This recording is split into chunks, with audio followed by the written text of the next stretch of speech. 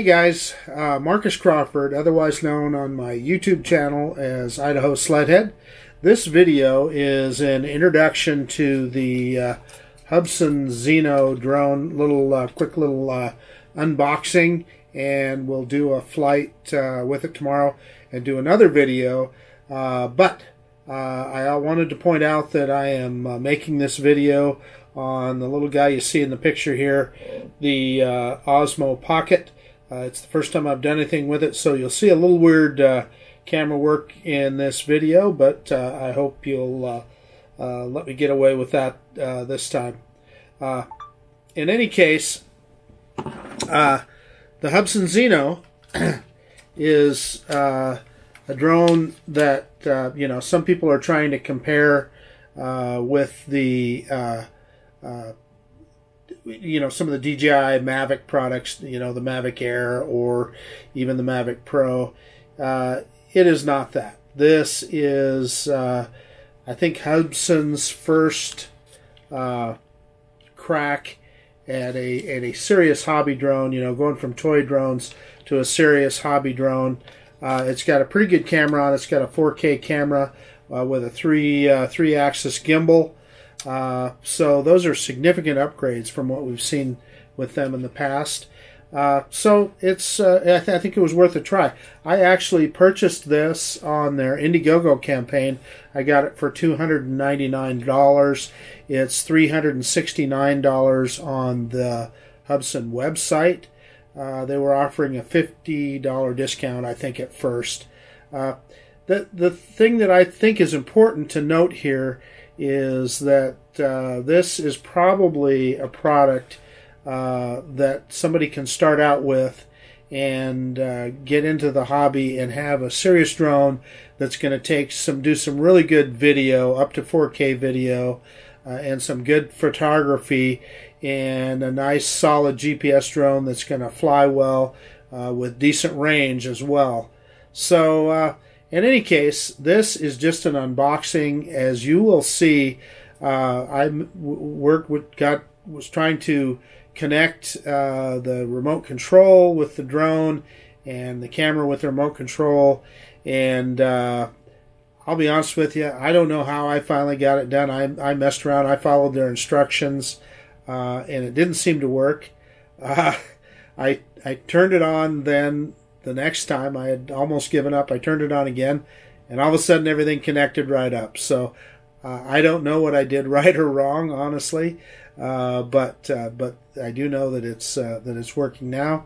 And tomorrow we'll get it out and we'll try see how well the bird flies. It's got a lot of intelligent flight modes and some other things on it. I don't know if we'll get to try them all tomorrow, but we'll certainly do some of them. But in any case, let's get this video going and get this thing out of the box. I'll show you all that, and there we are.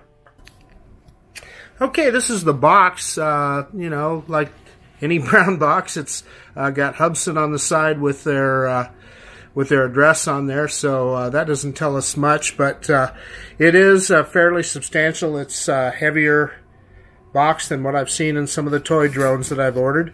So let me slice it open and we'll see what's inside. Okay, there she is, the Hubsan Zino. Let's get that box open. Okay, kind of an interesting box. Got a carrying handle on the side there. I like that a little better than some of them, so it looks fairly robust, and it looks like it's a quality packaging, which is always a good sign. Different than what I've seen in other Hubsan products, more of the toy grade stuff. Okay, I broke the seal on the side, so let's open her up.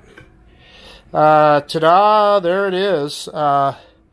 So, looks like the drone itself sitting inside a protected area there with some cardboard to hold it down, and then obviously this box says remote control, so I presume that's what it is. The box that says spare parts, I presume that's probably charger and extra props and so forth. So I'll get all this out of the box. I won't make you sit through all that, and we'll take a look at everything that's in there. Oh, this is kind of interesting here. I just saw this. It says, "We fly with your dreams." Okay, that's good. Let's hope it lives up to that promise. Okie dokie, this is everything that was in the box. So you have the drone itself. That's fairly substantial. You know, it's got some weight to it. More like what I'm used to with a DJI product. Does not have a toy drone feeling to it. Feels pretty darn good. And then, of course, the remote control. Yeah, you know, looks like a typical drone remote control. Then, of course, there is documentation. The charging equipment. So looks like you've got a transformer there that plugs into this balance charger, part of the charger adapter for charging the battery, and then of course a USB connector for when you're doing updates to your drone, and then this is the other part of the charger. I'm not sure. I'll have to look and see which of this. Yeah, I assume this end is what connects to the battery, and the other end to this balance charger here. Yeah, that looks to definitely be the case. And then you also get the 3 connectors for whatever kind of phone you're using. I use an iPhone, so I'll use this iPhone connector, but these also have the various USB connectors that Android phones use. And then finally you get a bag of spare props with some screws. Looks like you got to put the props together on those, but it does come with a little screwdriver that goes with it. Okay, there she is, all spread out in all of her glory here. Let's take a look.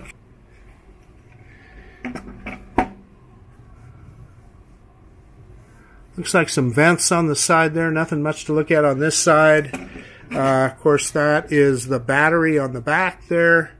And then on this side is that the SD card slot and the USB-C slot for doing updates, etc. So yeah, so then I should say, note too that the arms are well marked with the A and B slots on them. So that shows it's a B arm. Excuse me for the bad camera work. There it is. There's the A arm. Anyway, that's what the top of it looks like. You got some vents there. There's the power on and off button. Let me see if I can take that gimbal cover off. Move it around here. Set the camera down. Yeah, there we go. It was just facing down. So there, I hope you can see a good look at the camera there. I'm going to go ahead and pull that cover off. There we go. So yeah, it looks like that camera naturally wants to face down when it's at rest. We'll get it charged up and fired up and take a closer look at that, but looks pretty interesting. The cover here is typical of what we've seen with other drones, DJI products and stuff. So turn around here, take a look at the battery. Stop the camera. Sorry, guys. Yeah, this one of the things about this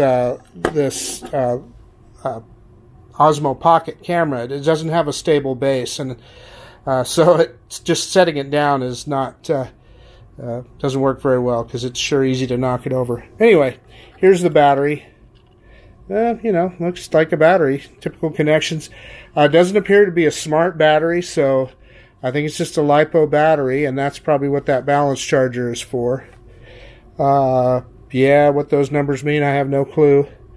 But anyway, well, we'll take a look inside the battery box there. Not much to see there. Looks like the battery is actually the bottom of the drone. We'll take a look at the remote control now.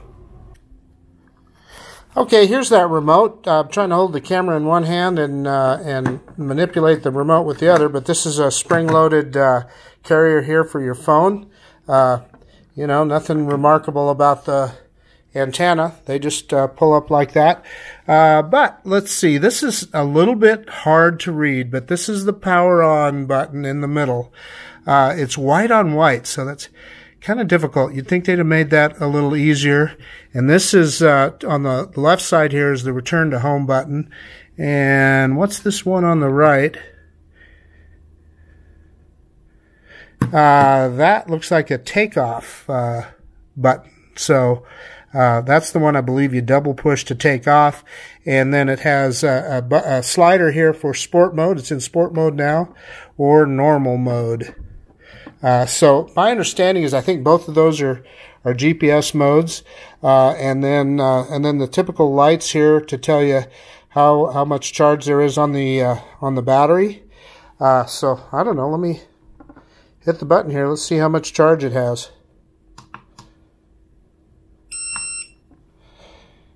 Yeah. So yeah, it's blinking. So I assume that's trying to connect. But anyway, let's turn it off. So I wonder if I quick press it, if that tells me the charge. Yeah, I don't know. I'm sure that those lights have to do with the charge. Once you connect it, they probably tell you how charged up the battery is. But anyway, then on the side here, you got the on the left side there, that button is for taking a picture. Obviously, the thumb wheel there is for adjusting the gimbal, the camera up and down. And then in this corner, you got the button to push for video photography. Yeah, let's see here. Then I assume, yeah, okay. You can see that down there. That appears to be the connection for the charger. Oh yeah, and yeah, it looks like, yeah, there's two slots there. So I assume one of those is, no, here's the connector for the phone. Yeah, the USB slot so when you hook your phone up to it. Now, what those other two slots are, I don't know. I'm gonna have to look into that and let you know. But two different slots there. Let me. I'm gonna slide my iPhone on here so you can take a look at that and see what it looks like.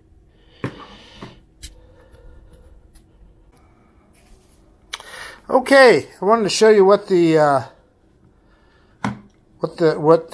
controller looks like with the phone on there. So that's kind of it.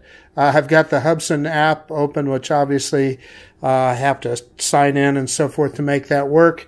But that is, you can see that is kind of how the connector connects on the side of it. Hope that's visible there. But anyway, I think the next thing that I want to do is check the firmware on this thing. So I'll get the thing going, and I'll try and do a screen recording with my phone so you can see. I want to see if it's got the latest firmware on it. There's a little bit of controversy about that. Some people are saying don't update it. Some people are saying, yeah, update it. So I'm the kind of guy that I always update to whatever the latest firmware is. So I'm sure that's what I'll do. But anyway, that's how it looks all connected up. Okay, looks like the first step is to power on the aircraft. We've done that. Next step is to power on, they say the device, I assume that means the remote control, and connect to the phone. So I'm going to do that. Already got the remote control on. Get the phone connected up here. That is done. Next step, enter the settings tab and tap the controls tab. So all of a sudden we're connected here, and I got to be honest with you folks, I have no idea how that happened. I did yeah, it's asking me to do a compass calibration, so I guess I'll do that. Find aircraft to current device, it's telling me now. So so we're going to do that. Yeah, so I need to have it, my phone close to the aircraft, so I am well within, very close to it, so we'll do that. Yep, I don't know, it says we got good GPS accuracy, 12 satellites. You know, I got to tell you, I am not exactly sure how that connection happened, but it did.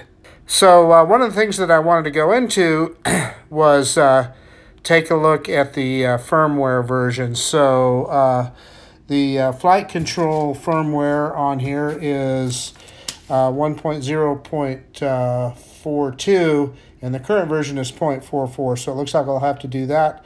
FPV firmware, that is the camera, so 2.1, so it looks like that is up to date. Gimbal version 3.0.2.0, and that is behind because it's 0.1 is the latest one. So so I'll probably update that firmware and we'll go from there. Okie dokie, so it looks like we're connected to the drone, and looks like we need to update the firmware. How that connection happened is kind of beyond me. When I fired it up that last time, it was working. Now, I did do some things. I used the cord to hook the controller directly to the drone, but the instructions are not very clear about that. And it's different than what the video instructions online showed as well. But at the end of the day, it appears to be hooked up, and I did a compass calibration, and it seems to be working. I do need to update the firmware, so I'm going to do that, and then the next step is we'll get it out and see if we can fly it. There's parts of this that I know are not going to be very helpful, but I'm just showing you what my experience has been with the Hubsan Zino drone. For now, until we get it out to fly, this is Marcus Crawford, otherwise known as Idaho Sledhead on my YouTube channel, out. Thank you so much for watching.